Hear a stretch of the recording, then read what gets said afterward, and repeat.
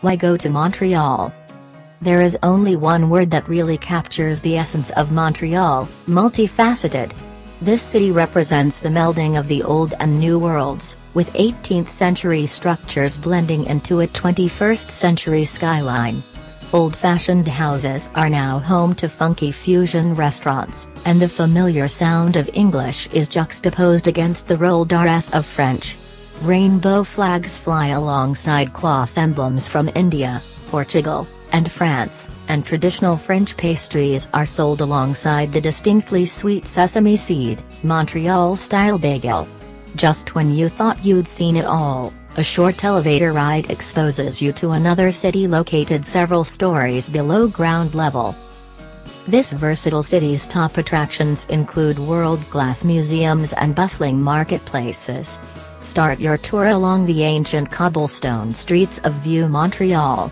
Here, you can explore historic cathedrals or grab a cappuccino at one of the traditional French cafes along Boulevard Saint-Laurent. If history doesn't excite you, head to the bustling downtown area for an afternoon of shopping or to Parc du Mont-Royal for a hike. Just make sure to save some energy for when the sun sets. Montreal, especially Rue St. Denis, is known for a nightlife scene that continues until the wee hours of the morning. Best things to do in Montreal.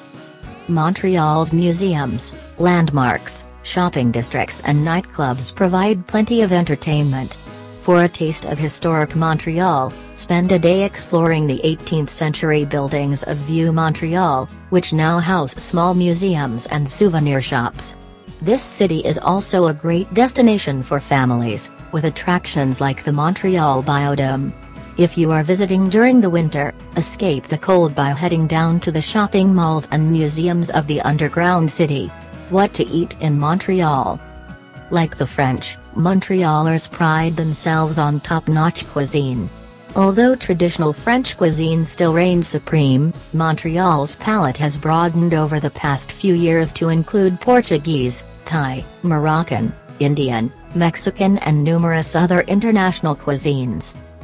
If it's a bit of old French cuisine that you're craving, head to Vieux-Montréal, where many of the historic buildings now house traditional French bistros and restaurants, restos, including Toque, Love and the breathtaking Crew Collective and Café. The best times to visit Montreal are from March to May and from September to November, when the weather is milder and hotel vacancies run amok. But aside from fluctuating rates, you'll discover that there really isn't a bad time to vacation here. Warm summer temperatures make exploring on foot much more enjoyable, while the heated underground city passages provide refuge during the winter. If you are drawn to the temperate summer, make sure to book in advance. Montreal hosts numerous popular festivals during this season. Getting around Montreal. The best ways to get around Montreal are on foot or by public transportation. Montreal is a very walkable city, but if your feet do grow weary, the Montreal Metro and bus are both cost-efficient and easy to use. There is also a public shuttle bus, number 747, that runs between downtown and the Montreal Pierre-Elliott Trudeau International Airport 24/7. There are two routes, one drops visitors off downtown, making 11 stops along the way. The other is a straight shot to the Lionel Groulx station, where you can hop on a metro train to your desired destination. Rides cost $10 roughly $7.50 per person. You can also take a cab from the airport to downtown, which will cost $41 around $31. Neighborhoods. Montreal is an island city with two main geographic features, Montana Royal and the St. Lawrence River. Holding fast to the French manner of giving directions, Montrealers defy the compass and use these natural landmarks instead. If someone tells you to go north, they mean head in the direction of Montana Royal, though it's technically to the west. With this in mind, the St. Lawrence River borders the southern side of the city, with the Boulevard Saint Laurent acting as the dividing line between east and west. Montreal is also two cities in one, with another city located entirely underground. Visitors can escape Canada's harsh winter weather by exploring the many shopping malls found in Montreal's underground city. Downtown Montreal. Accessible via the Green Line's McGill Metro Station or the Orange Line's Bonaventure Metro Station.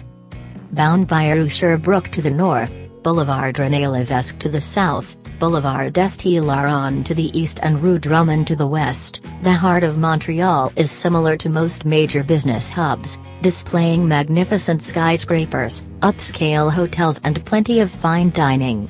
Downtown is an area where languages and tastes collide while old-world European architecture shares the street with contemporary structure. At the northern edge of downtown is McGill University's urban campus, which maintains its Anglophone identity amid a French-speaking community. Old Montreal, Vieux-Montréal. Accessible via the Orange Line's Place d'Armes Metro Station. Sitting southwest of downtown Montreal on the site where the original city was founded in 1642, Vieux-Montréal is characterized by cobblestone streets that are often frequented by street artists and performers. Numerous buildings dating back to the 18th and 19th centuries house historical museums, souvenir shops, boutique hotels, galleries and quaint cafes. Those who spend the day in Vieux-Montréal take advantage of the district's riverside location, which is perfect for waterfront strolls and bike rides. On the southern edge is the Vieux-Port de Montréal, Old Montreal Port, a waterfront promenade often frequented by bikers and inline skaters. If you like our video, don't forget to press the button subscribe and like.